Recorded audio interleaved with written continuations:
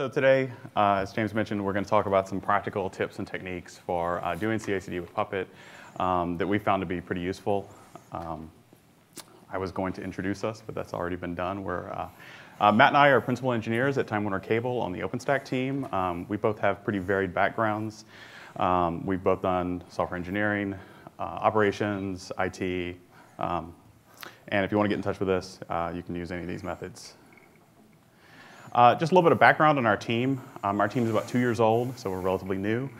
Started off really small with about 4 people. And again, we have a pretty mixed background. We have some people that were new to Time Warner Cable. We had some people that were very traditional IT people, traditional developers. And so that's kind of given us an interesting mix of skill sets. At the beginning, whenever we started out, we really didn't have anybody that had any automation experience. One of the reasons I joined the team is because they needed somebody that knew something about Puppet. And once we got OpenStack into production, we realized that the lack of process that we had, the fact that we had no process was really hurting our ability to get things deployed. So last summer, we started working on figuring out what our CI/CD process was going to be and how that would look. So this is the requisite stats slide. I'm not going to read this to you, just give you an idea of kind of where we've, how far we've come in the last year. And I think I got some creaking going on here. And a little bit of background about our Puppet environment. We're using Puppet open source, the 3.7 release. We haven't gotten around to upgrading 3.8. We don't really use dynamic environments. We have one environment called production. It has, that directory just contains symlinks back to the normal places. We don't like looking at the warnings. We don't use PuppetDB very much. We do use it. We have it installed. We use it mostly for monitoring configuration, SSH host keys, that sort of thing. We do use Hira extensively. We use that to manage all of our environment-specific changes and defaults for things. And we also use the Hira YAML backend for secret data, so passwords, SSL certs, anything along those lines goes into the Hira YAML backend for it gets encrypted. And lastly, we use R10K for all of our module versioning and deployment. So this is a real high-level diagram of how changes start in our dev environment and how they kind of move through our CI process and end up deployed into our staging and production environment. So we're going to cover this in a little bit more detail as we go through the talk. Each of these yellow boxes here represents an OpenStack region. Those usually correspond to data centers or parts of data centers. And you'll see that we have multiple regions in our staging and production environments and then in some of our dev environments. And that slide is not working. I can't scare you with that slide if it doesn't work. OK, I don't know what happened there. And this is what a pair of our OpenStack regions look like. I'm not going to spend a lot of time talking about OpenStack here. This isn't an OpenStack talk. It's a Puppet talk. But I just want to show you here that we're not deploying really simple applications. It's not just a web server with a database behind it. We're deploying complex applications. And if you do want to know more about Puppet and OpenStack, there's a talk tomorrow about that, so if that's an interest. You can see these environments, they're relatively complex. We have multiple MySQL multi-master clusters. Some of those span data centers. We have multiple RabbitMQ clusters. A lot of these nodes are running a lot of different services. So the control nodes, for example, are running 20 different OpenStack services. Those small compute and storage boxes, there's a lot more than 3 of those. And then there's also a lot of boxes that aren't covered here. So hardware load balancers, monitoring, those sort of things, and a lot of dependencies between these boxes that we can't really put on this slide and have you actually be able to read it. So next, Matt's going to talk about how we deal with the complexity in this and how we represent that in our dev environment. OK. So one of the questions we came to after we were already in production is how do you develop and test your changes before committing them? When we were a small team and we didn't know any better, everyone would just SSH into the Puppet master and just change code and run imp collective and hope for the best. That solution doesn't scale very well or at all. It's also not a great idea to do that in production environment. So we needed a solution. The solution we have is called virtual dev environments. Essentially, we're spinning up OpenStack VMs to represent all the various node types that Clayton showed you before and running those in a virtual environment. And because we like playing in the hard setting, we're actually running these virtual development environments on top of our production cloud. That gives us one major benefit is that we're heavy users of our own cloud. We can tell if something's going to go wrong or if something is going wrong generally pretty fast. So a bit more about these. We build these with the exact same tool chain we would build hardware, so the same exact scripting, Puppet, Ansible, et cetera. Every team member has their own environment. You can pick and choose what node types you want. So if you're only working on an identity server change, you spin up a Puppet master, you spin up an identity server. You don't need to spin up that whole huge graph of boxes Clayton showed you. You can also have more than one. So you can work on more than one problem at once, like most people do. If you want to, you can create a virtual router and connect your multiple environments to simulate having things in multiple data centers, which we use sometimes for certain services that do span data centers. Additionally, it's very easy to share these environments between team members. So if I have a problem with mine, I can't figure something out, I give Clayton the generated SSH key. He goes on my node, pokes around, can tell me what's wrong. So once you spun this up, you've written your code, you know it's great, it's going to work. What's the next step for us? The next step for us is code review. So the team member commits this change locally, and then you need to submit it for review, which is a fairly standard process. For this, we use a tool called Garrett, maybe new to some people here. It's originally developed for the Android project, and it's now used by OpenStack and some other projects like Wikipedia. All changes and all repos go through Garrett, and almost all repos have some sort of automated integration testing on them. For us, we have a benefit here because the OpenStack project uses Garrett. So if you're on our team, you either already know how to use it or you need to know how to use it because you're going to be pushing code upstream. So why code review? We see the same benefits that most people see, right? Code quality goes up, even a basic skimming of it. In addition, there's a lot of knowledge sharing. I learned a lot of new ways to do things when I review people's code, and maybe they get some from me too. But one thing we really didn't anticipate is the shared ownership that code review gives you. If you make a change and it's reviewed by 3 or 4 people, something blows up later, it's really hard to blame somebody. It's really a team problem at that point. And one thing I alluded to before is Garrett handles all our pre-merge testing. This prevents us from merging any changes in that would break the master branch. And we're going to talk a little bit more about that whole process later. OK, so once a change is put into our internal repos, is approved and merged, what's the next step?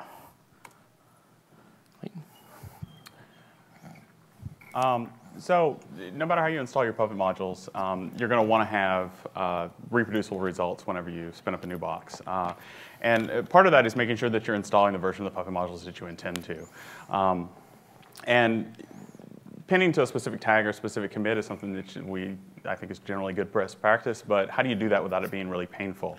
So we have an approach that we've come up with for handling our internal modules that we think is pretty straightforward, and it works with R10K or anything else that can read a Puppet file. So just a little bit of background. This is to give you an idea of what our Git repo layout for Puppet looks like. We have a single top-level repo that contains all of our HIRA data, our Puppet files, and the master branch for that is where most of the work goes on. For those of you that aren't familiar, Puppet file is basically just a Ruby-based file format that says, I want to install this Puppet file. This is where you get it from. This is the version that you want. So you can see here the Puppet file refers to specific Git repos, each of which contains a single Puppet module. And during deploys, R10K reads that Puppet file, checks out any new repos, clones any new repos, checks out the new versions if need be. So you may notice here we have 2 different Puppet files. We have this Puppet file and this Puppet file.yaml, and I'm going to explain that in a minute. That's kind of the special part. So not spend a lot of time on this. This is what our normal Puppet file looks like. This is a snippet from ours. In our case, we install everything from Git. Everything's locked to a specific tag or commit. As I mentioned before, we don't put branch names in here because you don't know what the branch is going to point at any given time. But also, R10K has optimizations in place. If you're using tag or commit in your Puppet file, it doesn't have to go across the network to verify that you're on the right version. It can do that entirely as a local check, which makes a big performance difference. So this is what an entry in our Puppet file.yaml looks like. This, as I mentioned before, this is an approach we use for all of our internal modules. You can see here we have a Cirrus module. If we have multiple modules, you'll just see multiple entries like that. The two highlighted sections here are the only parts that are actually used. The rest is informational. So if you're in there and you're wondering what that git commit hash it refers to, that gives you a little bit of information about what that comes from.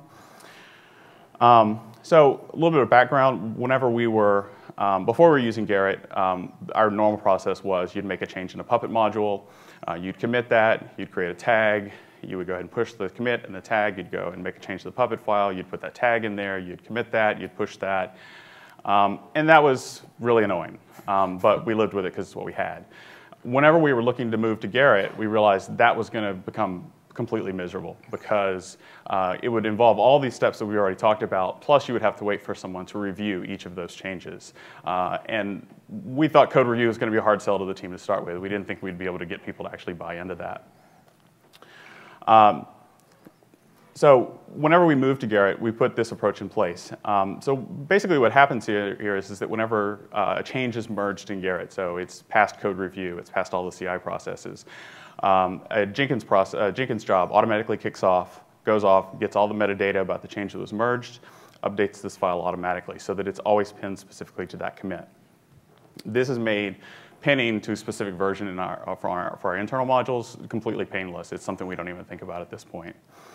Another thing that we didn't really anticipate is that it also means that in our main repo, we end up with a matching commit for every change in all of our internal Puppet modules.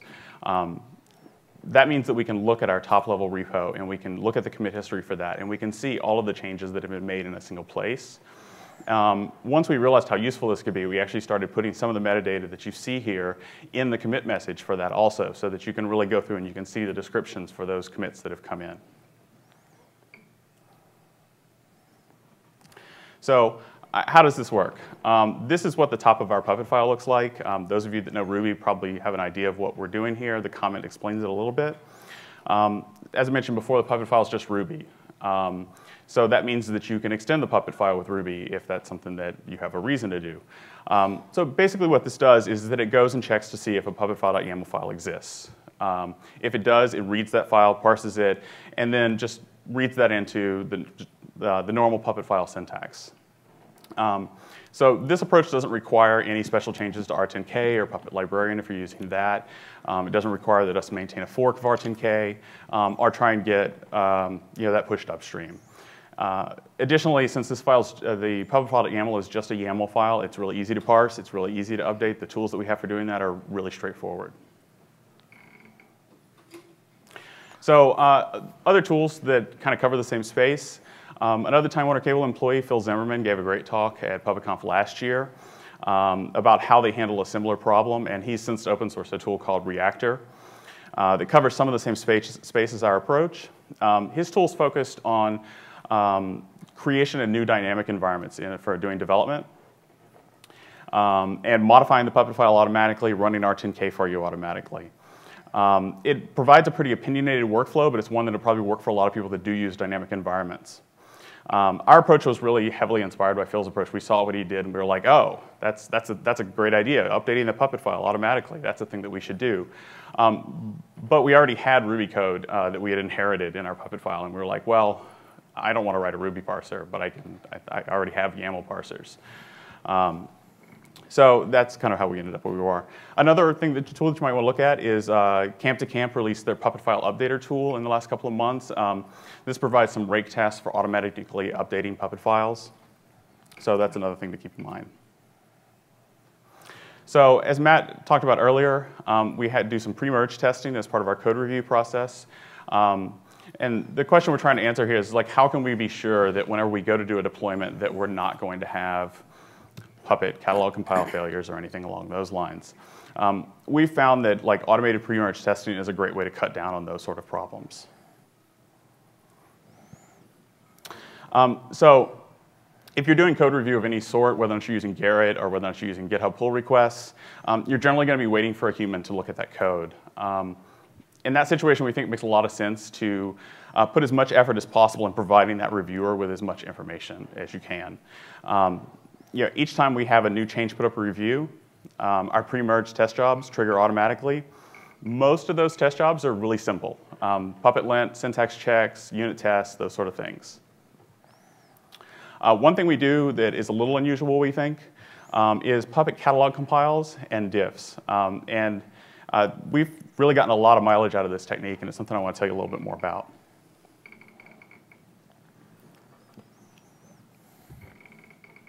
So a little bit of background.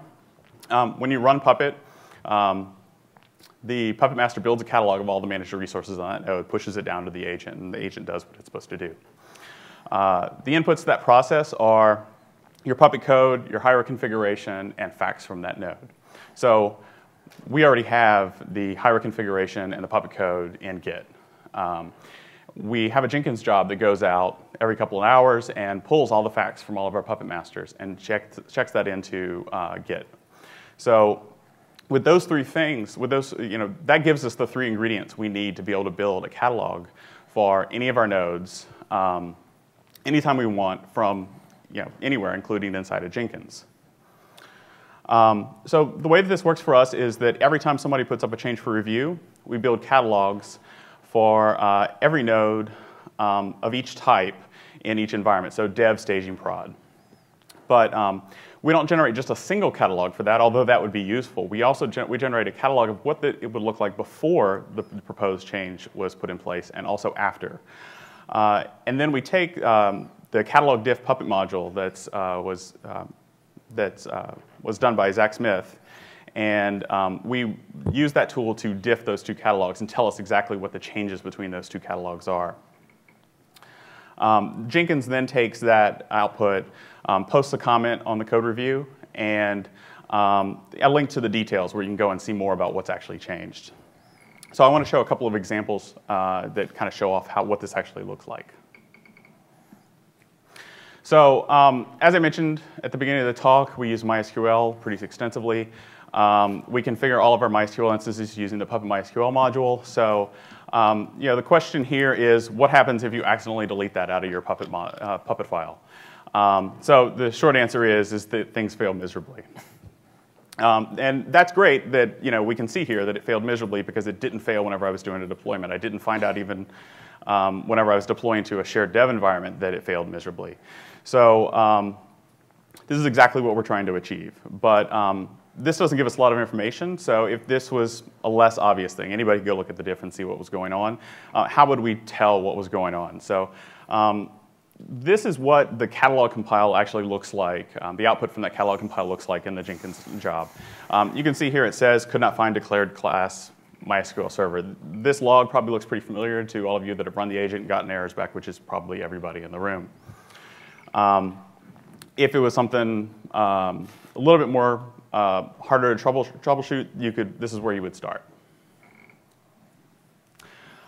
This is an example that's a little bit more interesting. Whenever I was looking for some examples for this talk, I realized that we had the Puppet MongoDB module still in our Puppet file. We don't use MongoDB anymore. We stopped using the piece of software that needed that months and months ago, partially because it used MongoDB. And so I put up a code review to remove that module out of there. So I was pretty sure that this is going to be successful. This confirmed my suspicions. You can see here that it was successful, and you see here the message that Jenkins posted saying, hey, look, nothing changed on any of your nodes. That's great. So this change has been merged, and now everything's a little bit cleaner than it was before. So what else is this good for? Hira and code cleanup is our original use case for this. We originally used kind of an OpenStack cloud in a box sort of thing. It was super flexible. It had a lot of Puppet modules in it that we had no idea what they did. We didn't understand the Hira config. And over time, we kind of figured out how that was working, but we were kind of afraid to touch it in a lot of places. This has given us a really good tool to be able to go in there and say, you know what, I don't know what these three variables do. I'm going to delete them. Let's see what dies. And a lot of times, nothing died. And we're like, well, that's great. We can just remove that. So we've used this to remove modules. We've cleaned up thousands of lines of Hira config and Puppet code that wasn't needed or was poorly organized. Another thing is for what-if scenarios. This has given the people with the most Puppet experience on our team a really good tool for kind of figuring out what's going to happen.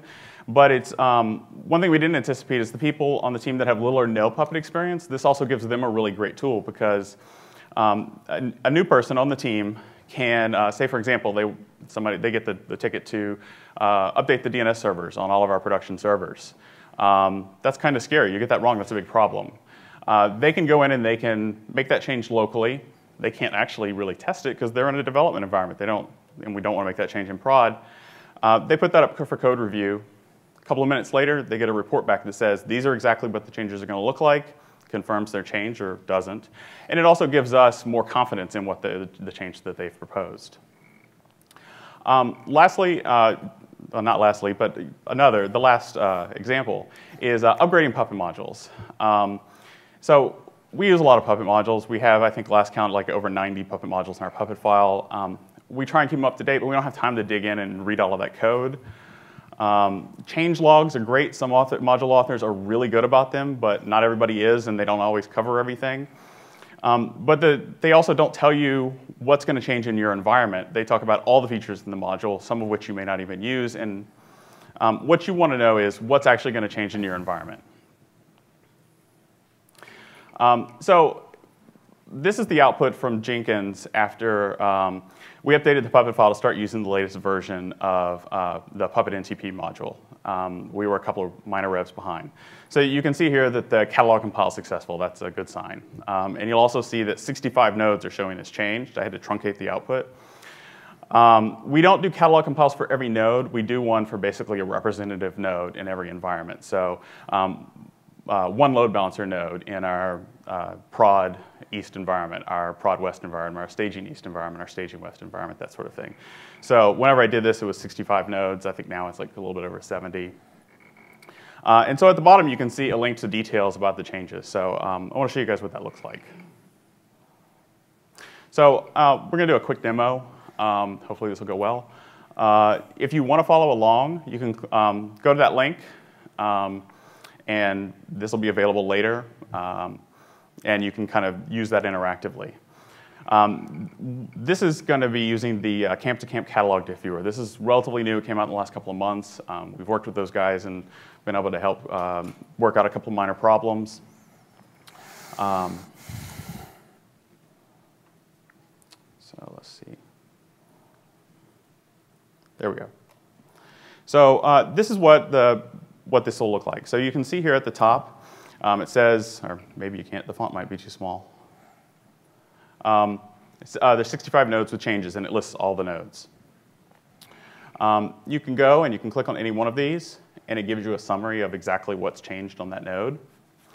You can go over here and you can see that there are no added or removed resources, and you can go down and you can see that there is one resource that's changed. And then down here in line, you can see that it's the ntp.conf. So you see the checksums changed. That's expected. The file's changed. You can see that there's changes around the restrict line. That's something that I thought probably looked okay, but had to go do a little bit more research. And then if you scroll down a little bit further, you see that there's a bunch of changes in the server lines, and that's potentially concerning. So after going through all of that, we see mostly that the only thing that's changed is that the iburst line has been added. And if you know very much about NTP, iburst is generally a good thing. So I was actually a little surprised that that wasn't there already.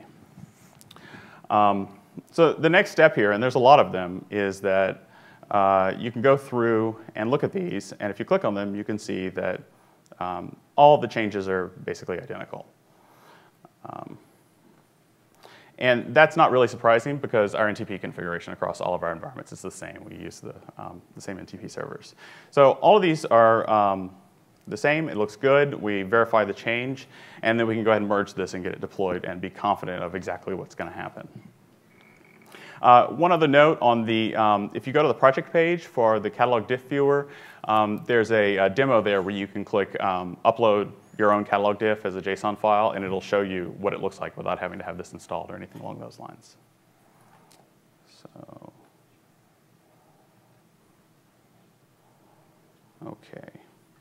So I covered some of the advantages or reasons you'd want to use catalog diff or do catalog compiles. Validating your config in all your environments before you do a merge is really awesome. You're not going to do a production deploy and find out that like you can't even get a catalog back from the Puppet master, so that's good. It also provides more detail than simple syntax checks, and it tests things that RSpec doesn't even try and do. It's also essentially free in terms of effort once you set it up. There's no extra code to write on every change. This is really huge with new Puppet users. If you have a hard time getting other people in your team to write RSpec, this will not solve that problem, but it will help you understand the changes that they're proposing a little bit better. And another benefit here is if you're, integration testing will provide you with more detail, more confidence, but integration testing takes a lot longer to run than this. In our environment, it takes us about 5 minutes to run a catalog compile for 65 nodes. So what doesn't it do? It does not report on Ruby code changes, and that's a pretty big gap. It's not going to tell you that custom facts, functions, types, providers changed. We've developed a little bit of a blind spot around that. That's something we have had to unlearn. It's also not going to tell you if services are going to get restarted or if packages are going to get upgraded. Puppet only knows in the catalog what you want it to be. It doesn't know what the state of the node is at the time that it does the catalog compile. The agent is what does that. We're intending to address that gap with some improvements to our integration testing, and we're going to talk about that a little bit more. So you might be thinking, this sounds awesome. I can stop writing RSpec tests. I can stop using Beaker. I can stop feeling bad about not writing RSpec tests. Not really. They're complementary. RSpec's really great for modules that have a lot of complex interactions. If they support multiple operating systems or they have a lot of different options, that's not the sort of thing that this is going to catch. It tests in your environment. But to be honest with you, we don't write a lot of RSpec tests for our internal modules. We use it strategically.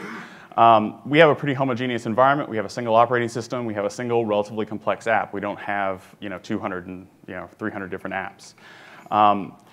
However, we do write RSpec tests for pretty much everything that we submit upstream, assuming that the projects have tests. And in fact, a good example of that is the Puppet OpenStack modules. Matt and I are both reviewers on that project, and RSpec tests are required for everything there, and for good reason, because those modules are very complicated. It's very mix or match, and they support multiple operating systems. It's a great use case for why you would want to use RSpec. Lastly, we don't use Beaker. Whenever we started doing integration testing, Beaker was pretty raw, but we think Beaker looks like a great tool. If we were starting over again on doing integration testing, Beaker would be on the short list of things that we look at. This does not replace Beaker. Matt's up next. Okay, thanks. So Clayton's talked about the pre-merge testing, but what about pre-deployment testing? How do we know what this is actually going to do to our nodes? For this, we wrote an automated integration test, which we call our multi-node test. Basically, on every hour and on every commit, we're building our 5 key node types, which is a puppet master, a load balancer, an identity node, a control node, and a compute hypervisor. This basically tests, can you still build these node types with the current state of the repo? This is important to find out. We're running on commodity hardware, which will break. And if your identity node goes down at 2 o'clock in the morning, you want to just be able to pixie boot it and have it come back. You don't want to find out that you've broken new node builds at 2 o'clock in the morning. In addition, we get a little bit else for free. Since Puppet's building these nodes, and we have providers that interact with the APIs in these nodes, we have a basic assumption that some of the basic APIs on these nodes work. This environment originally took us about an hour to build. We've gotten that down to about 35 minutes, and we're going to go into more detail on that in the next slide. These environments are completely transient. So every time the test runs, we use a tool called Node Pool, which is an OpenStack-specific tool for building Jenkins slaves and then destroying them when done. There's alternatives to this, like Beaker and CloudFormations and stuff that may work for you if you're not doing OpenStack. The most important benefit of this tool is that we can catch breaking changes post-commit. This is not ideal, but because we run this every commit or every batch of commits or every hour if nothing else is going on, we can generally go back, and if something's broken, we can narrow it down to 2 or 3 commits, and then we can go find those people and tell them to go fix it. If you do a test that runs post-commit and runs like this on a schedule, you have to make fixing things a priority. We've let it break before, we've let it break for days before, and we go back and try to fix it, and now there's 3 things broken instead of 1. All right, so one of the reasons we didn't do this at the very, very beginning was because to serially build all these environments with dependencies, it would take like an hour and a half. Like I said, we have 5 nodes to build. You can see like a dependency tree down there at the bottom. Everybody depends on the puppet master.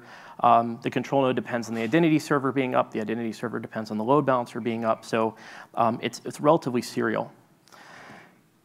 Building a puppet master VM all the way up to functional takes 20 minutes.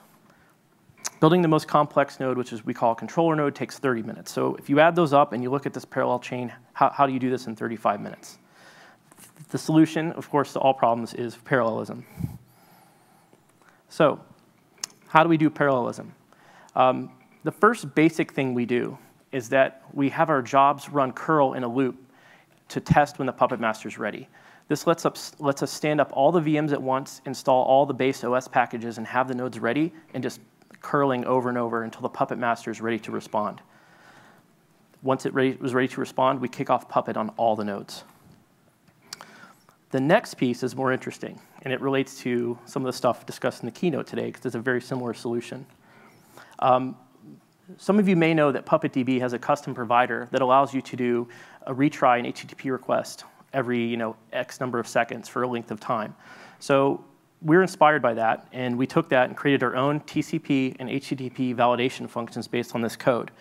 This lets us create validation resources that essentially block the Puppet run until the resource is available.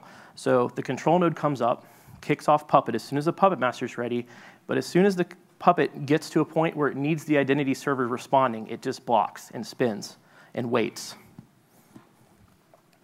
What's interesting is another Puppet OpenStack contributor named Giannis Ganon had the same idea as we did, and his implementation is in the in-progress Puppet health check module.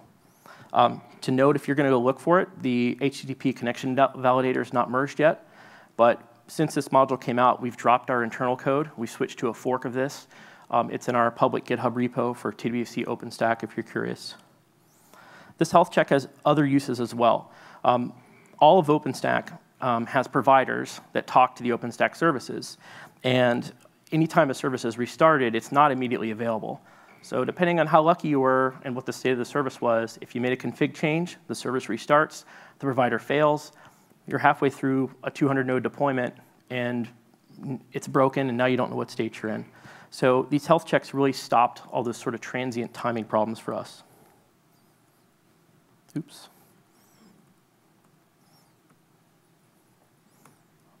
OK, let's do an example of this. Here we have an app server.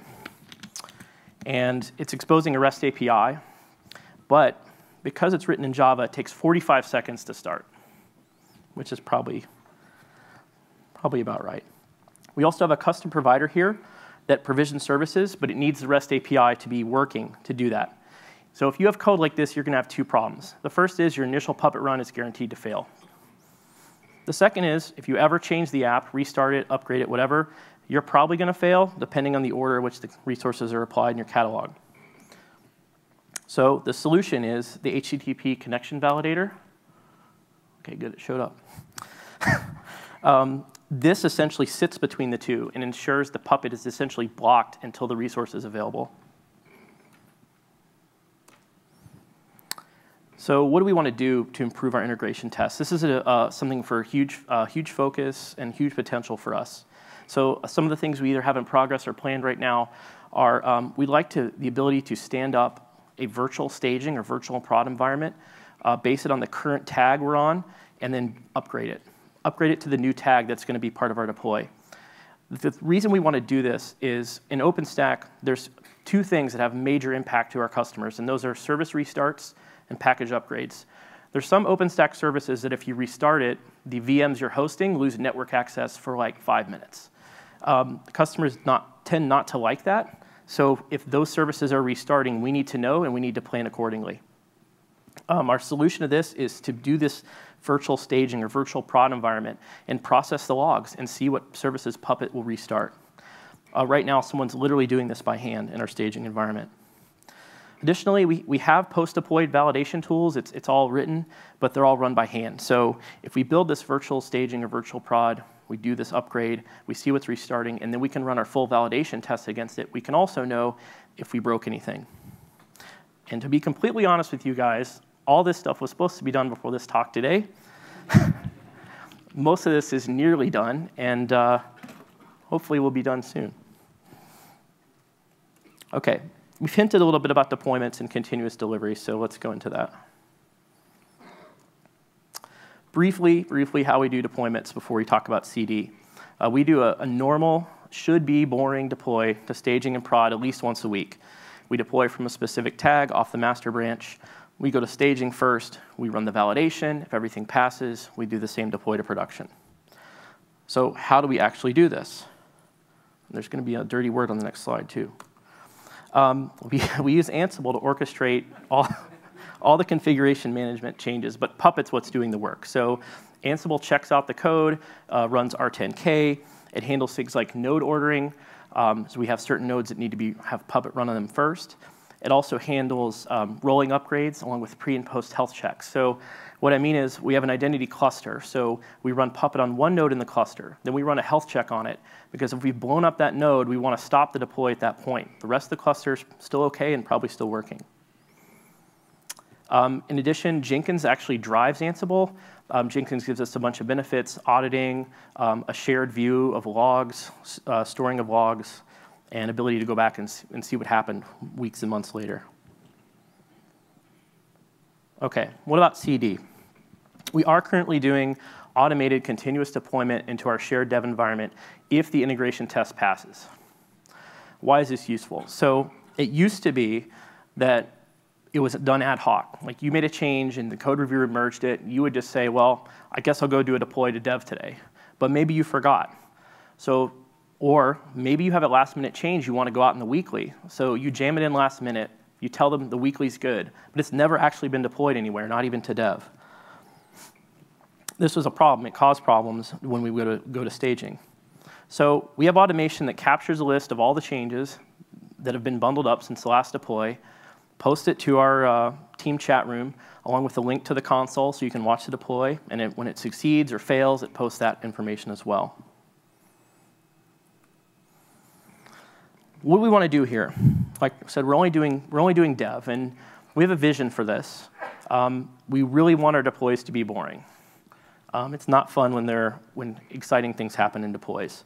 We have a lot of ceremony around our deploys. And one of the things we do is a weekly phone call to go over all the changes in the deploy. That's really not fun.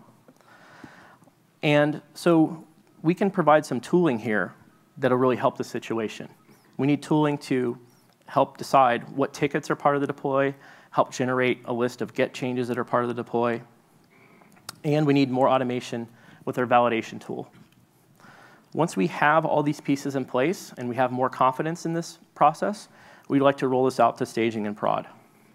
The #1 blocker for us to run this to staging and prod is that knowledge of things about service restarts and package upgrades, just because of the customer impact. OK, performance tips and tricks. The first one is obvious. Parallelize everything. If you can break your jobs up into multiple parts, do it. Look into using Jenkins matrix jobs if possible. That spreads our catalog compiles across multiple slaves. When we do our catalog compile, we use Xarg's parallel mode to speed things up. We also contributed code to the catalog diff module to use the parallel gem if possible, when possible. Also, we'd recommend use disposable one-time use slaves for your CI work. This lets you do things you wouldn't want to do on a node you want to reuse. We use libeatmydata to disable all synchronous writes. We turn off all the ext4 file system safety features, like no A-time, no barrier. We turn journaling off. Doing these two things makes our integration tests run twice as fast. Finally, this one's, I need to learn how to use slides, apparently.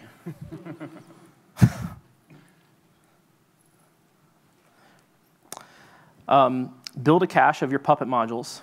If you have a CI job that needs to check out all your Puppet modules, it can be slow. So for us, with 90 modules, the checkout of a raw from nothing took 4 minutes. So now every morning we have a Jenkins job that runs, checks out the full Puppet module, and puts them into an archive. Then when our CI job runs, we basically wget the archive to put a baseline down and run R10K on top of it. This dropped us from 4 minutes to 5 seconds. I'm going to be careful when I scroll now. Finally, we do something similar with our VM or Docker images. One-time use slaves are great, but when they come up, they're missing the packages you need. For us, we need Puppet, we need Get, we need a bunch of packages to run all these jobs. So every morning, we bring a slave up, we install everything we need, we snapshot it, and then the CI job runs off the snapshot. That saves us all the time of installing all the base packages on the OS that we require. OK, just some quick thanks. These are people that we've been working with on these projects. We've sent them pull requests, and they've all been really great to work with. So recommendation from us on these guys.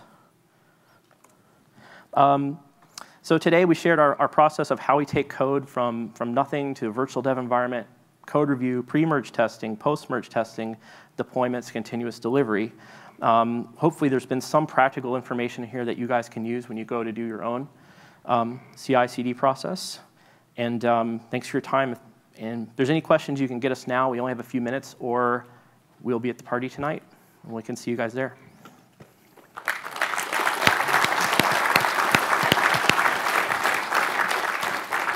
Matt and Clay, thank you guys so much.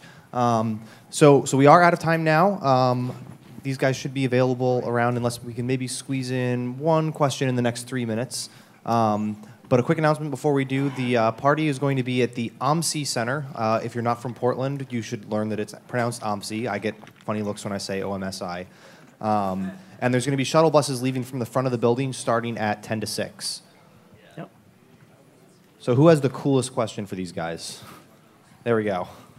Have you guys tried upgrading to Puppet 4 using these processes?